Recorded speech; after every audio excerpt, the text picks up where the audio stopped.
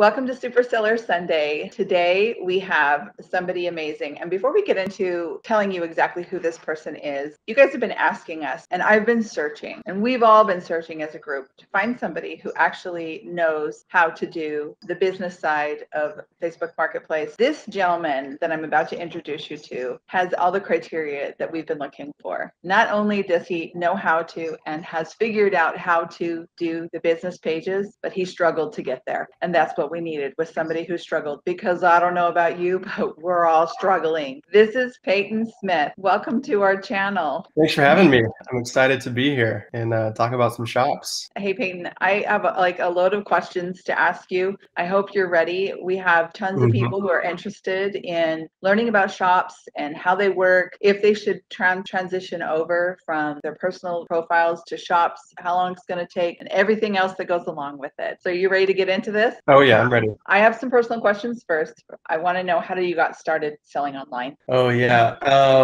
Wow, it was a long time ago. I guess 3 years ago, I got started selling on Facebook, or at least familiar with Facebook commerce and how Facebook commerce works, Facebook ads works. When I had started a company with some friends of mine, we had a robotics startup and we were selling online to schools. We needed a Facebook page and a business page. Yeah, I mean, I've had experience for 3 years running a business page, running ads. I ran a Kickstarter campaign with a huge ad budget, $10,000 plus. So very familiar with that side of things. And then more recently, I've gotten into selling online, probably about the last year or so. Started selling it on Facebook Marketplace, just doing some retail arbitrage, finding some deals in stores and then reselling it locally. And then about a year ago, or I guess about 6 months ago, a friend of mine told me about drop shipping on Facebook Marketplace, and I got addicted pretty quickly and have been doing that since. And then just recently, about 2 months ago, I started my shop. Have mostly been selling through my shop lately. Still do some on my personal page. I guess the rest is history. Here we are. That's actually a really good backstory. Just so everybody knows, Peyton is not at home right now, and he was nice enough to do this interview with us on, basically remotely. His reception isn't super clear. That's why, but it's all good. We just want the info.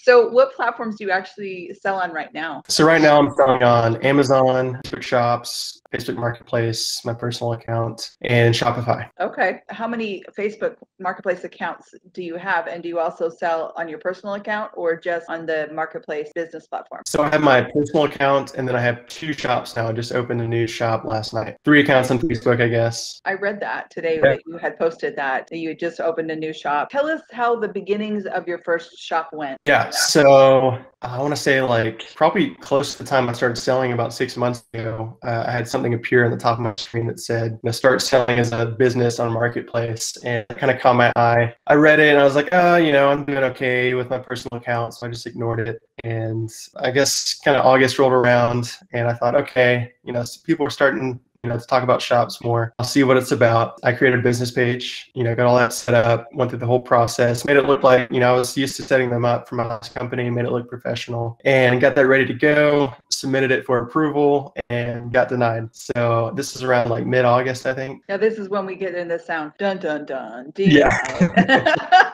So I reread the commerce, eligibility requirements, and a lot of it was about, appearing to be a trustworthy business, that was credible, and having followers, things like that. So I spent a little more time. I think the first time I applied, I might have had 2 followers, and I just wanted to see if I could, get through the system. So after that, I think I got 15, 20 followers, just friends and family, and made a few posts, just maybe 3, 4, 5 posts, not too many. Applied again, got denied second time, and then so this is 2 times. This is when most people stop.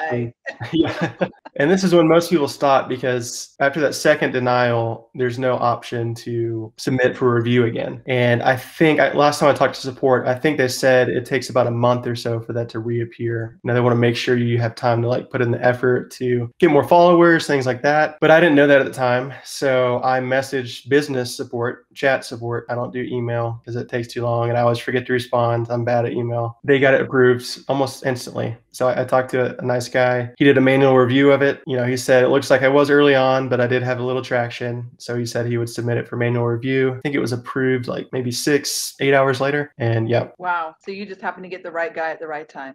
I did. I have not been that lucky since then. I've tried a few more times with different shops that have been denied. Yeah, so you know a little bit of my background, and I've been trying to get the shop approved. It's been denied twice also. It actually hasn't come up for reapproval at all, but I'm just so crazy not knowing what to do or how to fix it. I'm about ready to delete it. If someone's in that situation, would you recommend that? So I've heard of that being successful. I have not tried that yet. I do have one shop on a second commerce account, so you can have two commerce accounts. And my original thinking was, oh, if I have one on one commerce account, I'll probably have a better chance of having another shop on a second commerce account. I don't think that's the case now. I think it's better to have them all on one account. I think you get approved faster if you have multiple shops. I think it's worth a try because, after you reach out to support, see what support says. Sometimes they've told me information that seemed very incorrect, I guess. Kind of pointed me in the direction of how you get monetized as an influencer. And I kind of said, that's not what I'm trying to do.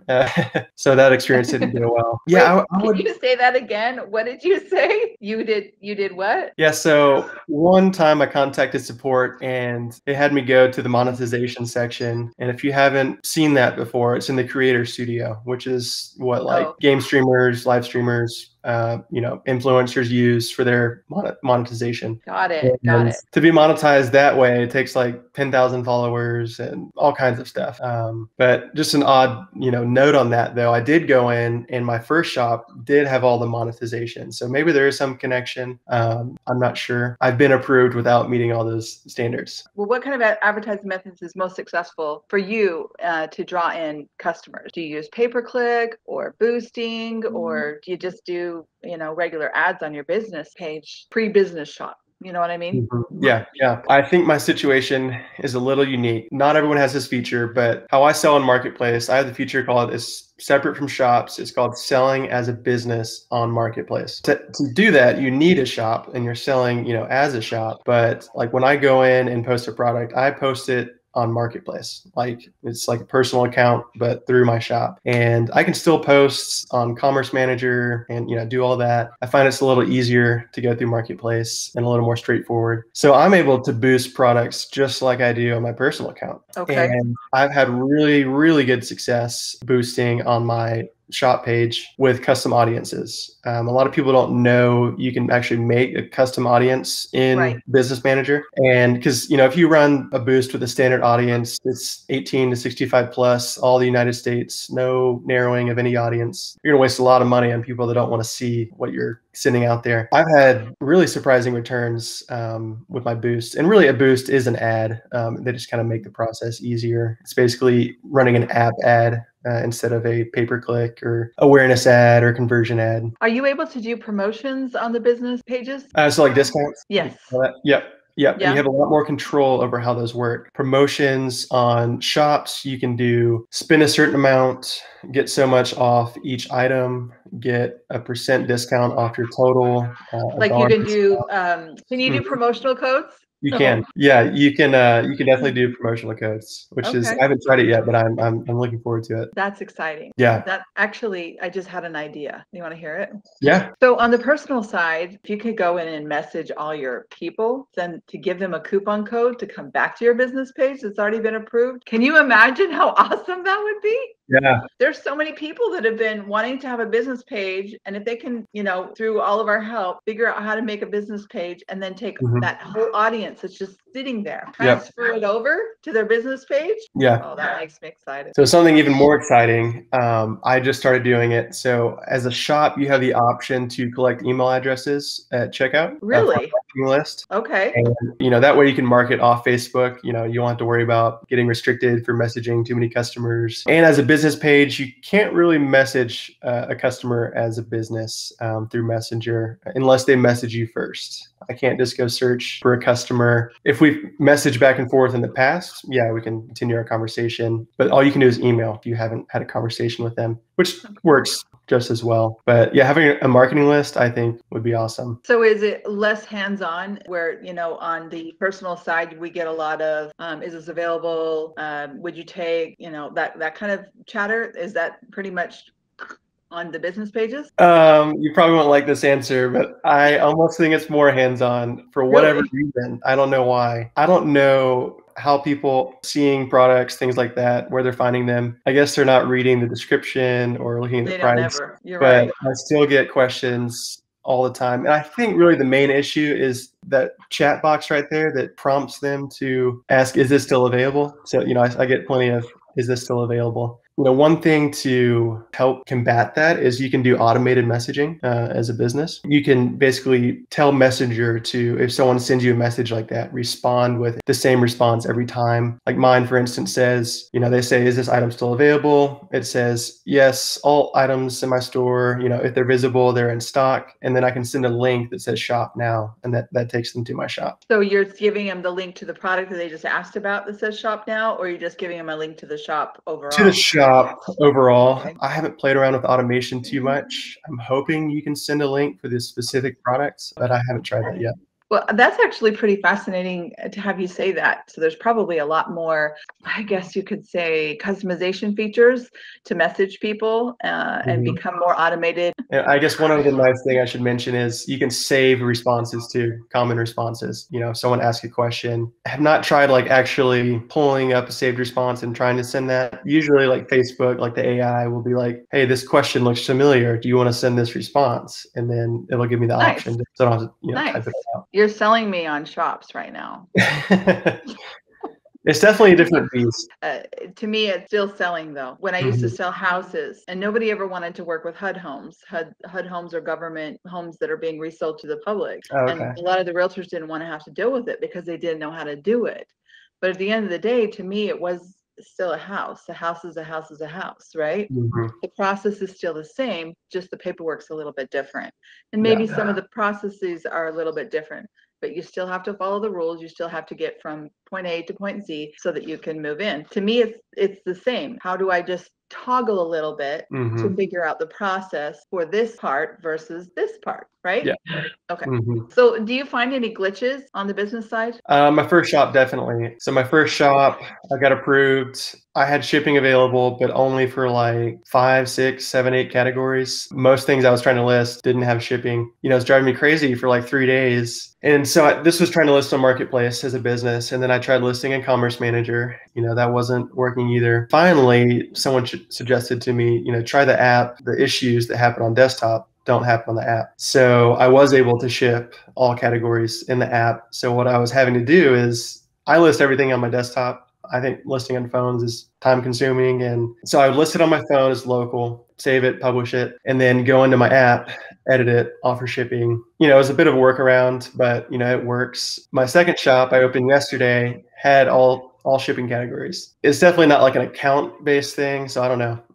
That was a weird glitch. Let me think of anything else. Sometimes products don't show up on the Marketplace channel after you post them. I've definitely experienced this. I assumed it was mainly because I had the, kind of the different way to sell in Marketplace than most people. Like you and I were talking about earlier, it looks like you're experiencing that problem as well. And Yes, I've also heard that and I've heard that people that have the Marketplace channel enabled, sometimes I don't think any of their products appear on Marketplace. I imagine there's workarounds for everything. That's why we're here. Yeah. That's why we are here. We are like the professional workarounders. Yeah. I mean, it's just so early. People don't realize, or some people don't realize, the Marketplace channel for shops has been around for maybe a month, widespread. And then shops themselves are just becoming more and more focus of Facebook in this last like 3 to 6 months. I think they're just still working out some of the kinks. Yeah, agreed. And I'm sure it'll have glitches just like the others. I'm just wondering how many glitches you've already encountered. I know that people are being challenged every day on both platforms. The strong ones are going to survive and thrive, in my opinion. Yeah. And hopefully through our group, we can help a lot of people be able to thrive. Yeah. I should mention one last glitch really quick. Oh, yeah. So this is a big one. In some of the Facebook groups, a lot of people, or a noticeable amount of people, are mentioning their shops are being deleted and all of their orders all time are being refunded. I'm seeing $3,000, $4,000, as high as I think $13,000 refunded with no answer, blocked out of the account, accounts deleted. I don't know how I feel about this. I don't know if it's a glitch or something they're doing on their account that's getting them flagged. I know a lot of people feel strongly about either way. If they they do. I have a feeling it's something they're doing with their account that is not up to standards. Most people don't realize there's so many more rules, and Facebook looks at these accounts so much differently than a personal Facebook account. They're going to treat you like a large company, and if you're messing up, if you're entering fake tracking numbers, or at least invalid tracking numbers, or not responding to customers in a good amount of time, I mean, you're going to get flagged. I've also heard that so you can give access to other Facebook accounts to manage your commerce profile. So you can do like order management, things like that. And I've heard if you have someone out of the US now, that's an instant flag as suspicious activity. So I know, the reason I say that, I know a lot of people have VAs. I have a VA myself. If they are giving access to VAs to connect to their account to order things easier, that could be flagging them as well. Versus going through any desk or something like that. Yeah. I think part of that's just Facebook's cracking down. They're experiencing so much scamming right now. I mean, it's in the national news, in the world news. If you Google it, it's a huge problem. And I don't think, they don't mess around with it. One of the things that you were telling me about the strict guidelines that they have in just approving a sale versus on the marketplace personal side feels a little bit looser as far as pushing a product through.